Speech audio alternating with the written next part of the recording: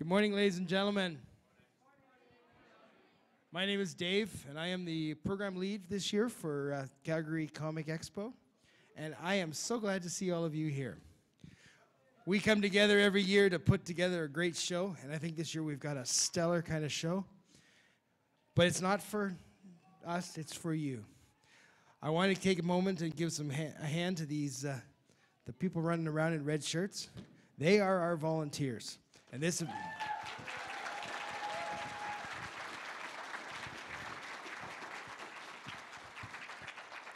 event could not happen without their input and all the hours that go on before the show ever starts. I want you to take a day and enjoy it. Just get into this whole scene that we've got running here and enjoy it, because you know, this might be the last day. Tomorrow might be the zombie apocalypse. Oh, okay, we're not supposed to talk. Oh, not supposed to talk about it. Sorry, not supposed to talk about zombie apocalypse. Great. We're going to get started here in just a few minutes. Thank you so much for being here. Be a great audience. If you have any questions, come and find me, and I will send you to somebody who probably knows the answer.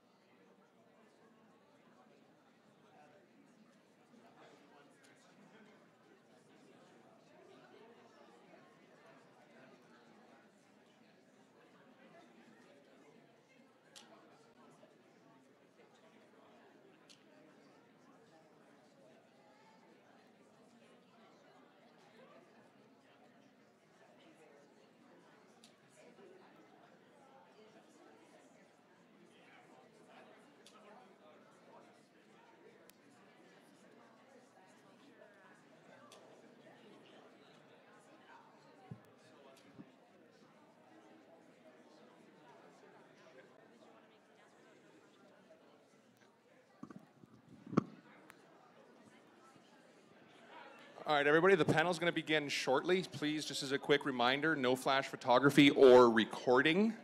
You can just take regular pictures. And if you do have a question, we have 2 mics set up in the aisles here on either side here.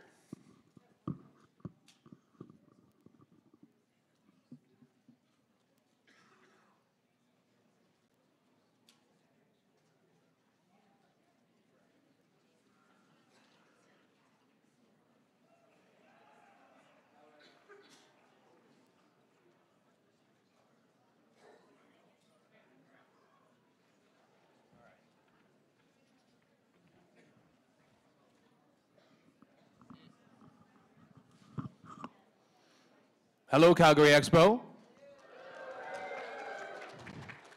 How are you all doing on Sunday morning? Are we doing okay? Anybody watch Doctor Who last night? Who didn't? Okay, here's what happened. It's awesome.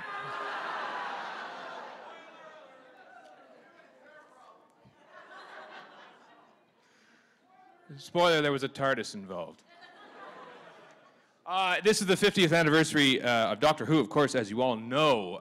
We're lucky enough to have with us today Doctor Who himself, the 7th Doctor, and as well Radagast the Brown from the Hobbit, ladies and gentlemen, Sylvester McCoy.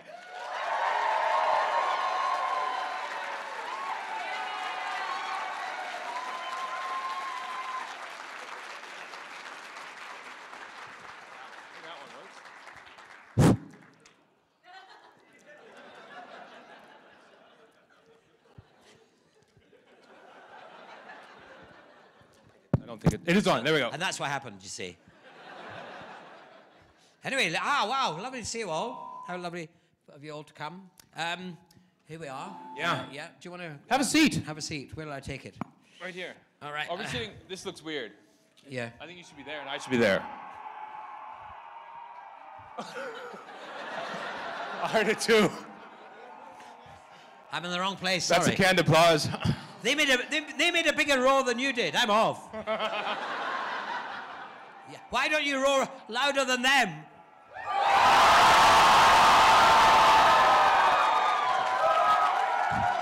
Wow, that's brilliant. Well done. Give yourself a bigger round of applause. Well done.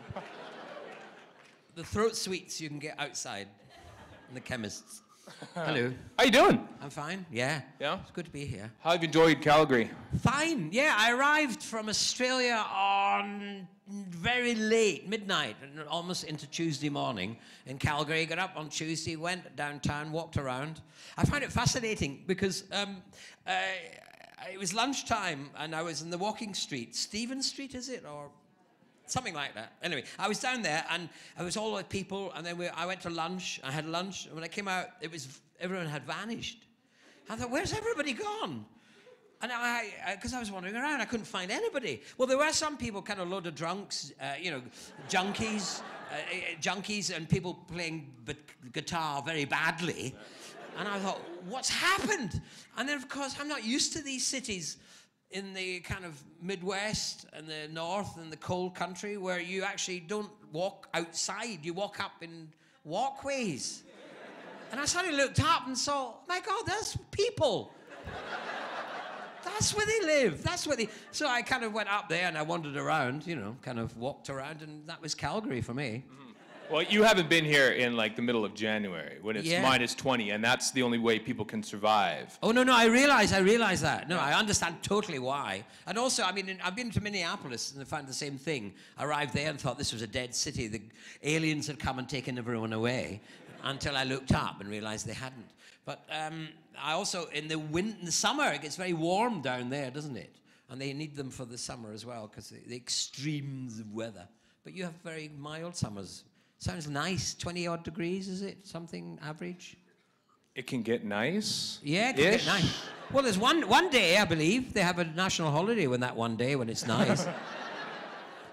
Well, you were lucky in shooting outside when you were in Doctor Who, because you had a huge heat wave at least twice when you're shooting Survival and Greatest Show in the Galaxy. Yes, that's true. It was a miracle, really. It's in the history books. It would, at least for 2 weeks, it was over 100 degrees. And we were shooting in the desert of Dorset. Dorset doesn't really have a desert, but it's got a great sand pit where we used to go, and it's all like desert-like. So the Greatest Show in the Galaxy we did there, as you said, and Survival. And it was very, very hot. It was so hot that, of course, the BBC didn't give us any shading. There was no shading. And I remember quite clearly this poor girl, well, there was lots of girls dressed up in fun fur, as the cat people. And they were going around the place, but they had they were melting. They were just dying of the heat. So what happened was one of them completely freaked out, and she ripped off her costume. She couldn't stand it anymore, and she was last seen disappearing over a sand dune into... The only thing she forgot that she was only wearing a thong. It's very memorable, really. You started that one for a while. I'll come back and then go away again, and then... Yeah. How'd you become Doctor Who all the way back? That's almost 25 years ago now that you were cast in Doctor Who. Yeah. I did do the 25th anniversary one, Silver Nemesis. You did. So that was 25 years ago. So I mean, I think maybe I was cast 26 years ago. Maybe. That's right. I'm not 100% sure. Yeah. No, it's great. Amazing. I mean, utterly amazing. When it was killed off, you know, by those nasty... Yes, can I help you? What are you going? Sit. You're late. No, she's taking pictures. Benedictus nominum dominum. Yes, you are. Say 3 Hail Marys and don't let it happen again. When those guys killed it off, I knew they were wrong because the fan base was so in love with Doctor Who in Britain, and Sophie and I kind of carried on making things, you know, kind of pirated versions of Doctor Who in people's toilets and anywhere we could do it. And then gradually it all came back again, and Big Finish grew out of that. I don't know if you know about Big Finish, but it's the, I mean, it's because of them and because of the fans, really, principally because of Doctor Who fans, that Doctor Who came back. But we kept it going. We actually, you know, and I was determined, Sophie and I were determined, we wouldn't let it die if we could possibly help it. And we, you know, we didn't. And we're very proud of the fact it has come back. And that, you know, more new people and young children are getting to know Doctor Who again. And my Doctor Who as well. Well, I think technically, if you look at it in a nerdly statistical way, you are the longest running Doctor ever, because you went from 87. And then at my age, I'm no longer running. I'm the longest limping Doctor, I think. Because you weren't even doing anything in Doctor Who, but you were the face of Doctor Who until you handed the keys over to Paul McGann in '96. Ugly little man. Yeah. Hey, do you know they've got photographs of me with Paul McGann, right? Yeah. Have you seen them? Some of you might have seen them. He's standing on a box. You know, they got me handing the key over to him, and he's actually standing on a box. And then when you look at the photograph, you realize that then they bent the photograph that way to make him look even taller. He's a dwarf. Same height as me. No, he's a bit taller than me. That's about it, really. He is tiny. I remember standing next to him thinking, that must be his son. But his son's taller than him, I think, now. Yeah, sons usually are. Mine are. But anyone would be taller than me, but anyway. You, of course, worked with Paul on the TV movie, which was shot, of course, in Canada. Yeah. One province over. What was that experience like? That was great fun because the BBC, a wonderful organisation, but, you know, they don't spend a lot of money on anything, really. So, you know, I'd change in a toilet and I'd come out and, you know, and save the universe and then go back to the toilet and take my costume off and go home. So that was the kind of thing I did. But coming over here, they gave me a big Pantechnicon to dress and change in. And it had a lounge with all sorts of lighting for every mood. And a kitchen, shower, the lot. I wanted to live in it. But it was, so that was amazing. Also, what was really good was I didn't have the responsibility. And I could really quite relax. Because when you're playing the Doctor, you do carry a responsibility to make sure that all the other actors are having a good time or it's working, you know, because it all comes back to you. So that was a really relaxing. Paul took over that kind of role. That was great. But it was also wonderful to work with Eric Roberts. Eric Roberts, yeah. It was interesting also working with American actors because British actors work in the theatre a lot, and therefore we're more used to sharing and being part of a group. We work, whereas if you're a film actor, you don't even necessarily ever have to act with another human being. You don't really have to. I mean, American actors are brilliant because they're so used to doing film acting. The relationship is with the camera more than with the opposite actor, not necessary, but yeah, that's. So anyway, when Eric arrived, it was really interesting because he's a wonderful film actor. Watching him, but I didn't also know that what you're supposed to do when you arrive and you're given you this big Winnebago and all that. He came and he said, "Well, I don't like that carpet, so change the carpet." And I thought, wow, I didn't know that. I didn't know I had to change my carpet. I've been here 2 weeks and I didn't even notice the carpet. But anyway. But by then it was too late to ask them to change it. So, you know, I was learning how to be an American actor. So, could you change this carpet, please? It's not my color. I'm only joking. Not. So So how big then was the Winnebago when you went Well, to honestly, it was a Pantechnicon. Oh, I mean, it was as big as this. It was a big, and it wasn't a Winnebago. It was a big, big, big trailer, like a big Pantechnicon, and then a big lorry on the front. I mean, it never moved, sadly, because I'd imagined, you know, driving off onto location. Right. But, you know, we never left Chinatown, because that's where I got shot. Did you have as big a one for the Hobbit in New Zealand? Oh yeah, pretty not as big as the. Funnily enough, not as big as that one. But we all we all had a caravan really. Everyone had the same size caravan. There was no differential, and no one was allowed to change the carpet. New Zealand rules. How'd you get the role of Radagast the Brown? Radagast the There we go. I Brown. was hoping you'd do that. Well, what happened was that many years ago, in the far distant past, in Middle England, they were doing 3 films called Lord of the Rings. And I was up for Bilbo Baggins. So all those years ago, I went up for Bilbo Baggins, amongst many other actors, and then they pared it right down to 2, and I was one of the 2. So it was between myself and Ian Holm. And I didn't know who the other actor was, but for 6 months, they kept saying to my agent, oh, please, tell him to keep these dates free, because, you know, he's still in the picture, which is a big lie, but you know what I mean. Anyway, so that's what happened, and then eventually they made the decision, and they went for himself. I was obviously disappointed, but I was also quite flattered to be in his company, to be thought, you know, that I was nearly equal to him. It was very flattering at the time. So that's when the beginning of my journey towards Radagast the Brown. Then years later, I happened to be asked to play the fool to Ian McKellen. You might have heard of him. Gandalf. I was asked to play the fool to his King Lear. And it's a very, I don't know if anyone knows King Lear, but it's a great double act. And it's a very interesting, wonderful, wonderful play to do.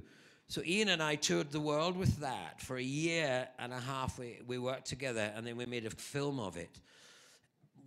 On the tour, we went to New Zealand, and so I met Peter and Fran and Philippa and their family, and so they got to know me. That was step 2 towards Radagast the Brown. And then a few years later, Guillermo del Toro was directing it, and he didn't know who I was, so they asked me if I'd do a screen test. So I did the screen test, and they sent it to him, and Guillermo del Toro said, sí. He's Spanish. So anyway, that's what he said. That meant, so he liked what I did, so that's how I got Radagast the Brown. And then when Peter Jackson took over for directing, he must have been in heaven, because he's a huge Doctor Who fan, right? Yeah, I didn't know. I had an inkling, because when I was doing King Lear, Peter invited us, a few of us, to his house, and his children were there, and they were hoping he might arrive wearing my costume. But sadly, he didn't arrive wearing, and they were all a bit disappointed, his kids. They said, oh, Dad. So I knew he had the costume, but anyway, yeah, no, because he's got, Peter Jackson has got my Doctor Who costume. He's also got my Radagast the Brown costume. I'm hanging on to my own clothes like mad. He's not having those, I'm telling you. That was an interesting costume you had for R the Bee. Radagast the Brown. Thank you. Because it had, I mean, it's funny when you took your hat off in the movie, and of course, you could obviously tell that birds have visited, because streaming down your face is... Bird poo. Yeah. It's a pooey part, but someone had to do it. That was a lot of prosthetic work, was it? Or because your nose is bigger and there's all sorts of stuff going on there. Well, the Weta guys made the poo, and the basic underground poo, you know, they made that and it stuck on, and then the makeup lady added the delicacies of the poo. Mm-hmm. Right. As is there is, yes. That's what they won Oscars for, was the bird poo. Yeah, delicacies of poo. Yeah. And now the Oscar for poo maker goes to... So there's a bunch that you did on location, but you also did a lot of green screen work, like the rabbits your giant rabbit sleigh that you were riding, which was fairly cool. How was that an experience, sitting in front of a green screen riding green rabbits on a green sleigh? Well, I mean, I must tell you that green screen is very difficult and technical, really, if you're not used to it. Luckily, I was in at the very beginning of green screen, although it was blue screen then. But and the reason why they changed it was because they discovered that a lot of costumes had blue in them. You know, like jeans and things like, you know, they're just blues are more regularly used, so that's why it became green screen. But when I did it, it was blue screen way, way back in the days of Vision On, which I believe was shown in certain parts of Canada, so people might know of it. Thank you, Mother. And so, I was used to it. But when I arrived for the first time, Ian, well, obviously we know each other by now because we worked together for such a long time. Ian welcomed me with open arms and said, thank God you're here. I said, why? He said, he said, I've been doing this green screen. And he said, well, the first time I did it, I cried. Because what happened was, he was, this is the studio, say, you know, it's huge, it's this big. The dwarfs and the Hobbit, Martin, were all at one end, and Ian was all by himself at the other end. So if you've seen the film, and those early scenes where they're all together, this is how they did it. They had a thing they invented called a slave camera.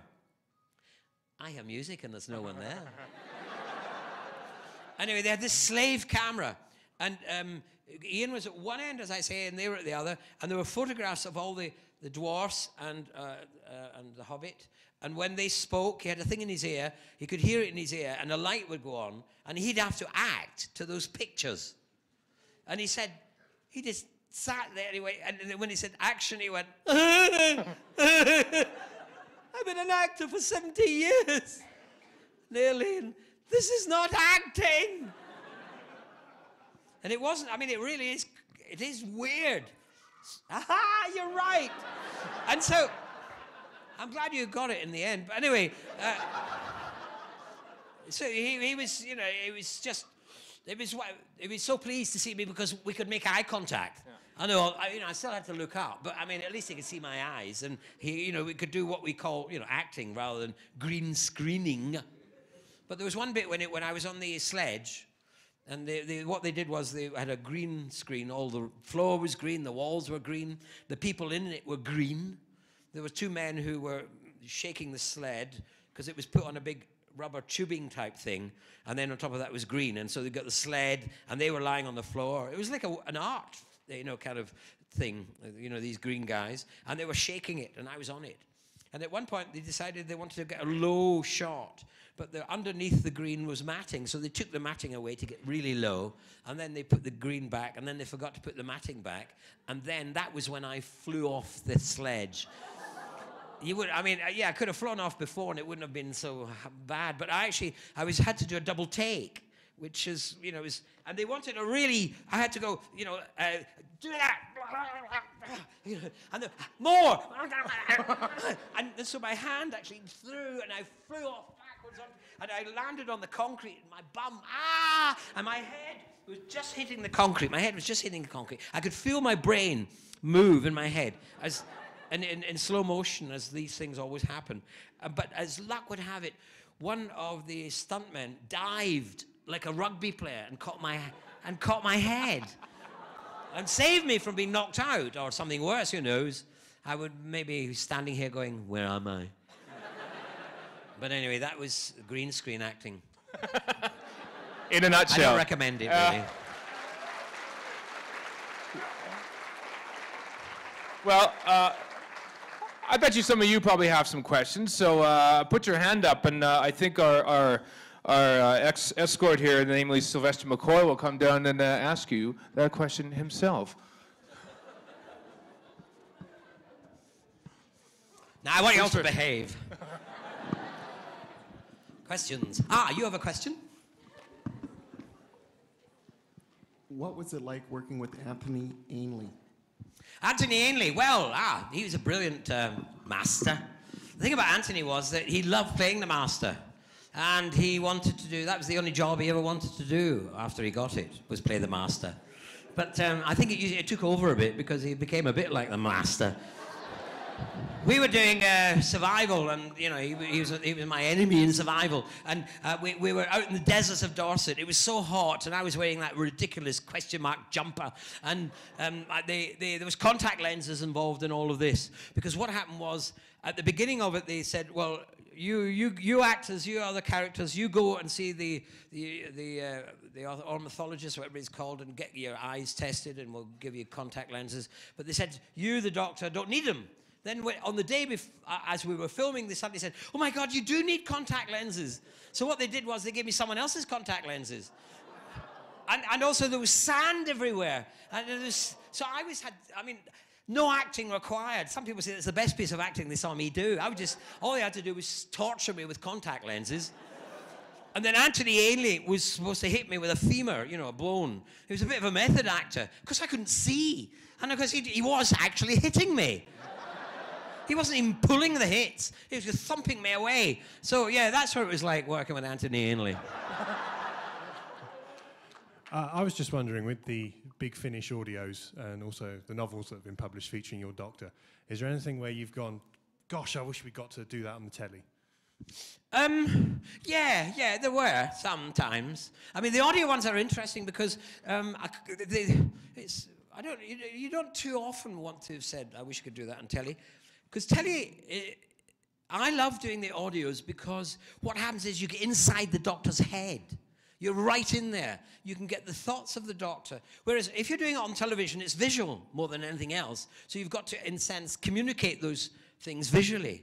Whereas on audio, you can really, really, really get into it. So I enjoy doing them. I enjoy doing the ones where I was on my own singularly, as well as with, you know, various different companions. I mean, what's been great about doing the audios is that we've started to do the things that I wanted to do when we were doing the telly. So I'm quite satisfied with the fact that that's gone on.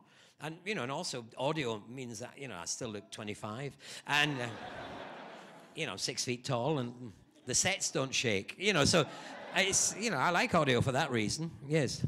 Hi. Hello. What do you think is the silliest monster to ever be on Doctor Who? The silliest monster? Oh, good.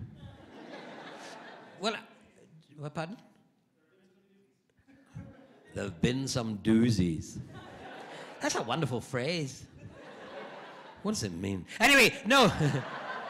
What's the... well, for me, in mine, you know, the ones I did, I thought Dragonfire was a bit ridiculous, really.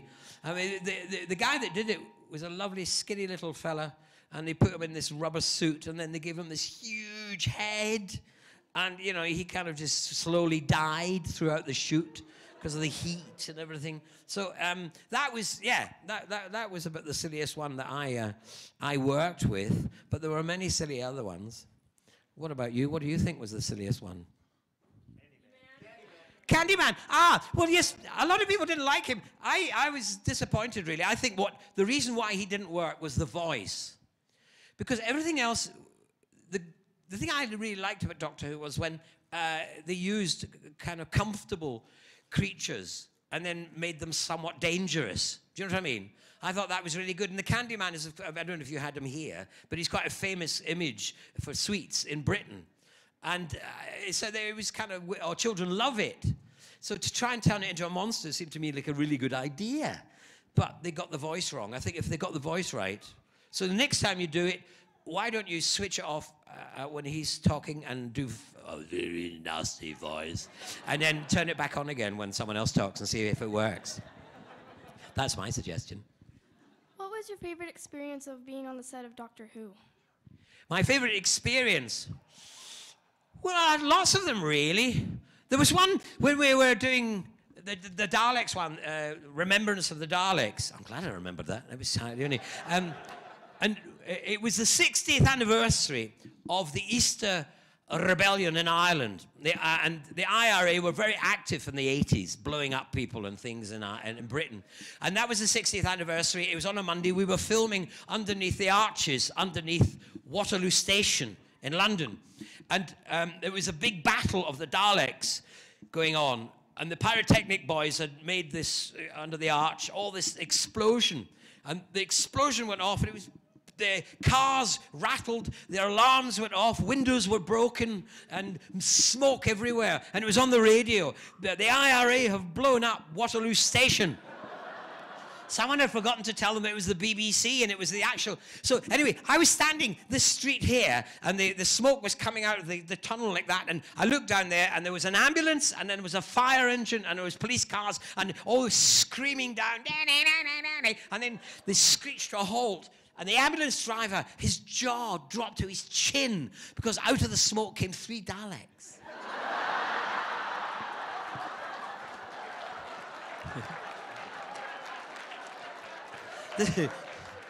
It was an astonishing sight. Of course, if you listen very carefully, the Daleks had Irish accents. Exterminate, yeah, Jesus, no, exterminate.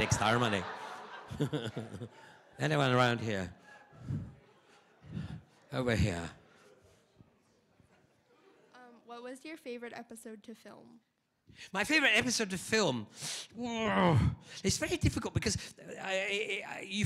we don't, to watch is interesting. You know, the favorite one to watch, I would say, Curse of Fenric, I like watching, the Dalek one. To film, perhaps, what? Doctor and the Rani. Well, no, I didn't. Well, the thing is that when I took over, and it always happens to every Doctor when they take over, there's a very vocal, small minority of Doctor Who fans who hate you. But they're vocal, and when I took over, they hated me, this bunch, and I know them, and you know, and they've apologized and all that kind of stuff. But they were very vocal, and I thought maybe it wasn't that good, and I hadn't watched it for years, and I watched it recently, and I rather enjoyed it. And also, I'm so distant from that Doctor, that person that played him then. I mean, sometimes when I come onto the stage and they've got a photograph or a film up of my Doctor Who, I come on and say, I apologize, Sylvester McCoy couldn't make it. He sent his father instead. So, you know, I got that distance from him. So I quite enjoyed it when I watched it. But what was the other one? Oh yes, the other one I like because I just told you the story about survival. You know, the girl taking off her costume and running away. You know. That's one of my favorites as well, for some reason. Well, speaking of explosions, what did you think of using Nitro 9 as a plot device? Well, another thing was when I got the Doctor, I had a distant memory of Doctor Who. I hadn't seen it for years. I'd seen Patrick Troughton, John Pertwee, and Tom. First half of Tom. Then I became an actor, and we didn't have VCRs, no recording, and of course you don't watch anything that you can't watch regularly, and they're episodic, and so that's why I lost complete touch with Doctor Who. I had a distant memory of it, and when they gave me the job, I looked at it, and I saw that he was doing violent things, and they gave me some videos of quick, catch up to look and see the others, and I thought the Doctor was above violence. And so I thought the Doctor coming from an alien planet, he's much more intelligent and all that kind of stuff. Although why they employed me to play such an intelligent role, I have no idea. But anyway, his brain would somehow overcome the need to use violence, because violence is not a strength, it's a weakness. That was my philosophy. But at the same time, we are doing an adventure. You know, it's got to be wham, bang, boom, and thing. But at the same time, so I thought, well, my Doctor will try never to do violence. But you need someone to do it, and so Ace was there. and so the Nitro 9, she could blow people up, and that was always that, you know, that Nitro 9 you're not carrying. Quick, throw it now, and all that kind of stuff. But there was one in the Daleks one where they gave me a bazooka, you know. They actually said, the Doctor takes a bazooka, and I said, no, the Doctor does not take a bazooka. Ace does.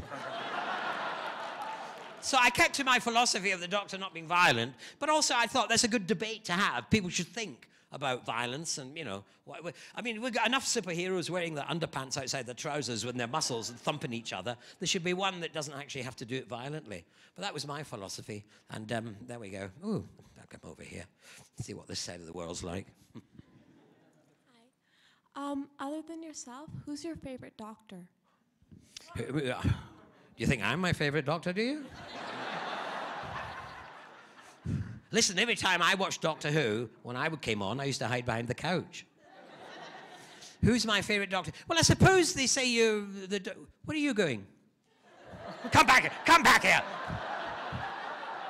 Sit. They say that your favorite doctor is the one you first watch, and that's true, I think, to a lot of people. Oh, thank you. And so my first was Patrick Troughton. That's who I saw first. So, oh, I just saw it. Did I just see someone dressed as Patrick Troughton, or is it just he's haunting me? Oh, no, you're kind of... No, you're William Hartnell-ish, aren't you? Oh, yeah? Oh, really? You're too tall. Anyway, so I thought, yeah, he's the guy. I think Patrick Troughton is my favorite doctor.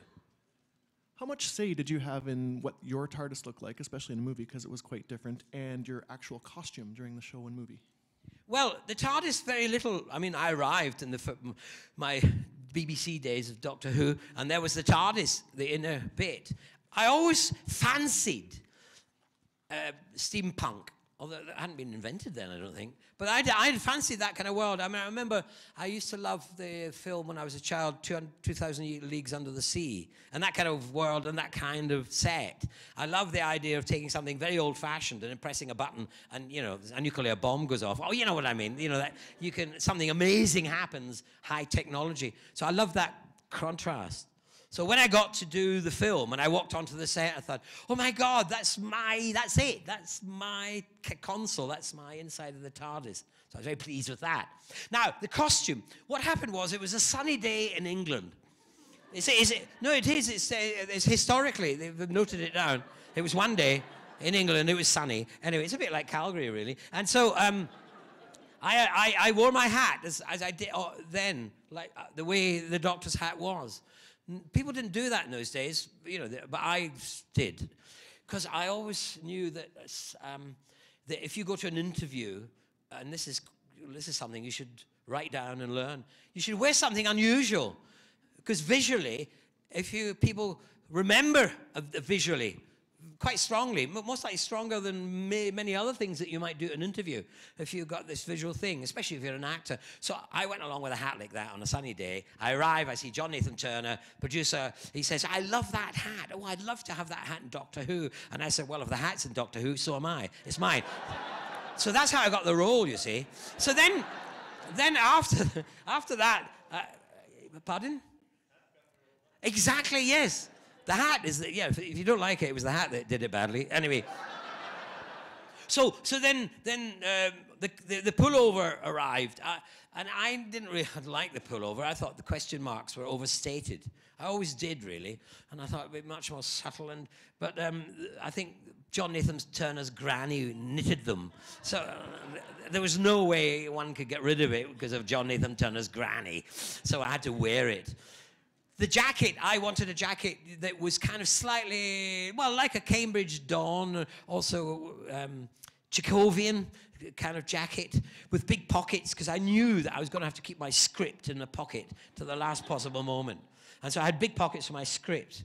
And I also thought my doctor would be like a boy who would always have bits and pieces in his pocket, and he'd take them out and, you know, somehow make something, and he did. And bits of him did that anyway.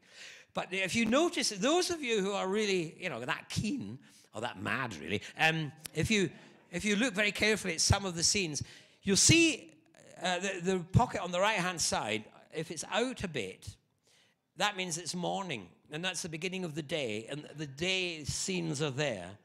And then as the day progresses, this pocket gets bigger, where the scenes that have been done go in, and this pocket goes down and becomes flat. And so you'll know when a scene was shot by the end of the day, this is flat. And so that's why I wanted big pockets. And when Sophie Aldred arrived, she was brilliant. She used to know my lines and everything, which was great, because I'd say to Sophie, what do I say now, Sophie? And she'd know them. But after 3 years working with me, by the end of it, she was in my pocket trying to get the script as well. She could not remember. She caught the thing of not remembering lines. Hello, get out of the way, move, show. Hello. First and foremost, I want to say you are a phenomenal doctor. Thank you. Secondly, what was it like working with Nicholas Courtney? Nicholas, what a wonderful man. It was great working with Nicholas because, yeah, the Brigadier. When I watched Doctor Who all those years ago, when I was talking about it, when Nicholas came on the scene as the Brigadier, you know, playing the military intelligence, which is a contradiction in terms. Anyway, he played that part beautifully because he did give the idea that he was a bit bumbling and not really that bright, but he had such charm and warmth that came through the screen. And I used to love watching him. So when eventually I got a story and I heard that he was going to be in it, I was just over the moon with joy. And being Doctor Who, I could be over the moon quite easily, really. So I get in my TARDIS and just go over the moon. So, I mean, it was really great. And he was such a gent. He was so kind, such a nice, nice man, and brilliant at his part. Hello. Hello. It's nice to meet you. My question is, because you've met the other doctors, do you ever discuss, like, your own interpretation with them? And do they ever, like, do you ever have, like, disagreements over how the Doctor should be played? Yeah, I mean, so, you know, when I meet Tom Baker, he said, "Hello, little man. I'm the Doctor." I'm the Doctor. No, you're not. There's a bit of that goes on.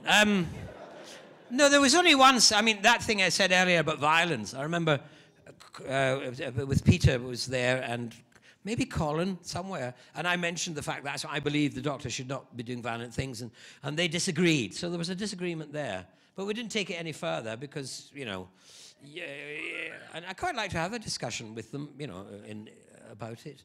But that was about all, really. We got on really well. We just did a tour of Australia. The four of us. There are 5 living 20th century doctors. Well, Tom doesn't travel much anymore, so the 4 of us did this 50th anniversary tour of Australia and New Zealand, which I've just come from. And we had a great time together. We've become such friends over the years because we share something. You know, it's a bit like the other day I saw the American President Bush. He was opening a library, and all the other presidents were there. And I was watching it, and, you know, they all disagree with each other, but because they share something, they also share that kind of, and there's a kind of a bond in a way, even though they were politically hated each other, and most likely hated each other while they were doing it. So it's a bit like that with Doctor Who. You know, we're all kind of like each other because we share the same thing. Hello. Who is your favorite companion? You. My favorite companion? Well, that's difficult, really. I had 2 companions, I suppose. I've got now other ones on the audio ones. It's very difficult to answer that, because Bonnie Langford and I worked together. We did a musical in the West End for a year, and I used to marry her every night and twice on Saturdays.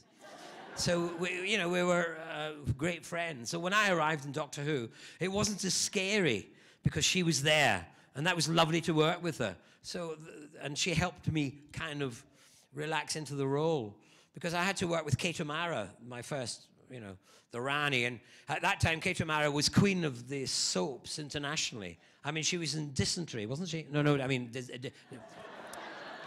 Dynasty. No, that's the wrong one. What's it called?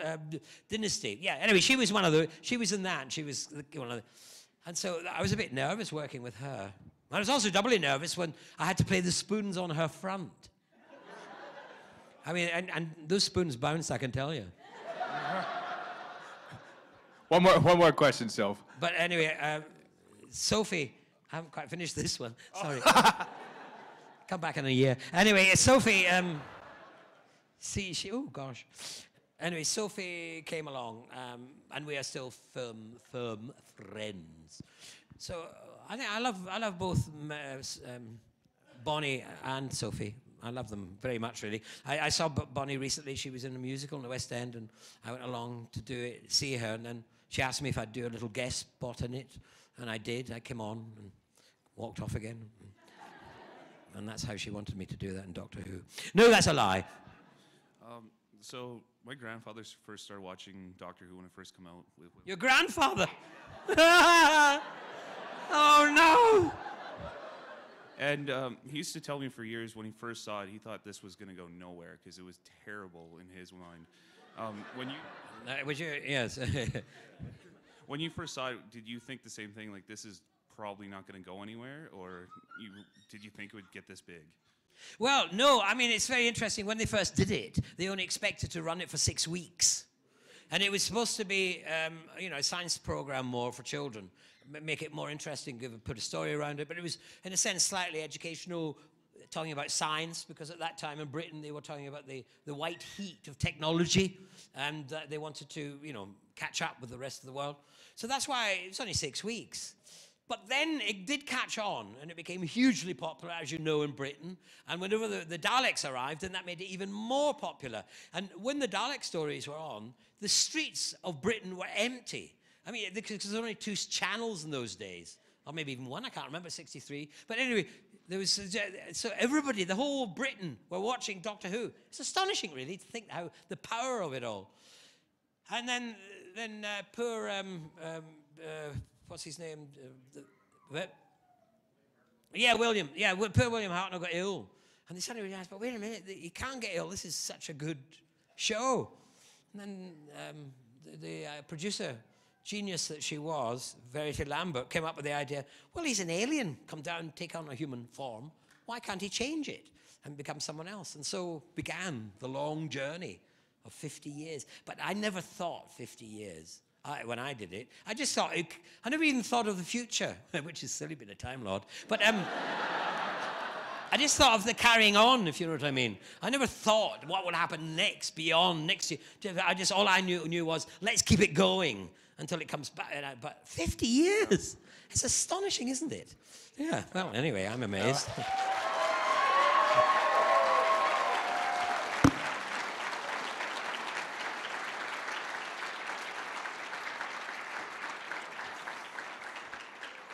And you'd do it for 50 more, wouldn't you? I sure would. Yeah, no. Anyway, I must say, thank you very much for coming along. It's been great chatting with you and meeting you and seeing you and touching you and... Bye. Sylvester McCoy!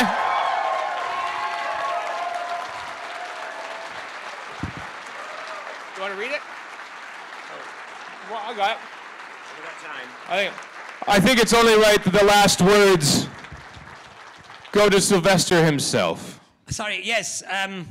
These are the last words of my Doctor Who on television. Someone gave me this beautiful box with lots of sayings in it, like, I'm not the professor, I'm the doctor, absence makes the nose grow longer, and various things like that I used to say. But these are the words which were, there are worlds out there where the sky is burning, where the seas asleep and the rivers dream.